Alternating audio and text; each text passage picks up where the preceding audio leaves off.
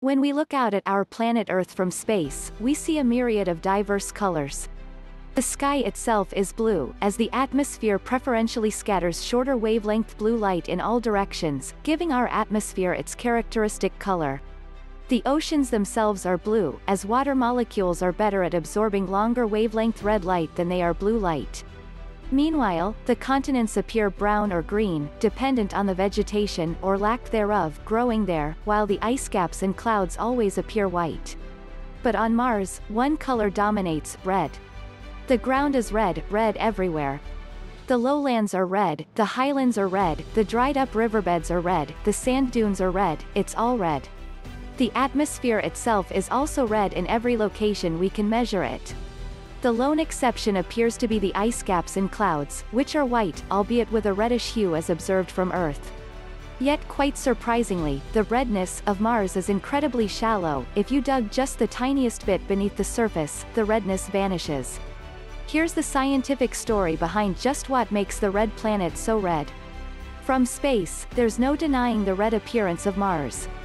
For all of recorded history in a wide variety of languages, the redness of Mars has been its most prominent feature. Mangala, the Sanskrit word for Mars, is red. Decher, its ancient name in Egyptian, literally means red one. And as we've progressed into the space age, photos that distinguish the surface from the atmosphere clearly show that the air above Mars itself has an intrinsically red color. In Earth's atmosphere, Rayleigh scattering dominates, casting blue light in all directions while the red light travels relatively undisturbed. However, the atmosphere of Mars is only 0.7% as thick as Earth's, rendering Rayleigh scattering from the gas molecules in Mars's atmosphere a negligible effect. Instead, dust particles in the Martian atmosphere dominate in likely two ways. If you look at the suspended atmospheric dust in detail on Mars, and ask, what is it like, the answer is incredibly informative. Just from looking at its spectral properties, or how it affects the light, we can see that the dust is very similar to the regions on Mars that, when we look at the dust in detail, particularly with the Omega instrument on ESA's Mars Express mission, we find that the most common type of dust comes from nanocrystalline red hematite, which has the chemical formula alpha iron 3 oxide. The particles that make up this hematite are small, between about 3 and 45 microns in diameter.